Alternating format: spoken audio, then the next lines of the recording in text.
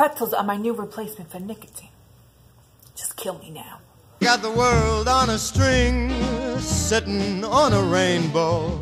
Hello, my name is Carmella Ravolli, and this is my Game of Thrones Happy Hour review. This episode starts out, and Jon Snow and Daenerys are going back and forth. All this talking. Alright, someone slit someone's throat, alright? I'm bored. And to top it off, they go through that whole sequence with the Unsullied and the attack. They rush through that whole thing. I want to see all the blood and gore. The violence is why I watch this show. Hubby! You touch my pretzels, and now I'm running low, okay? Why don't you do something useful and bring me some more? Like my gay nephew says, fuck my life. Well, Cersei's batshit crazy. She wants everyone to know that she sleeps with her twin brother. She's disgusting. I hate her, but I gotta give it to her. She knows how to torture people. She chains up a mother and daughter, and then poisons the daughter just so that the mother has to watch her die and then rot. She's got a good imagination, that Cersei.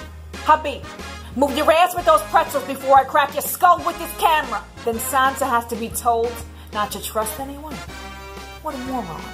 I hate to say it, but Daenerys, she puts on a good show with her dragons and all her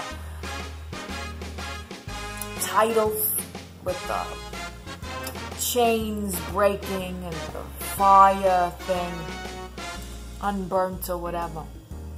But she doesn't know what the hell she's doing. All in all, Game of Thrones is just a pack of lunatics and morons. Feels like a family dinner. I'm gonna go. I'm gonna get some pretzels before I lose my goddamn mind. And I'll see you next week.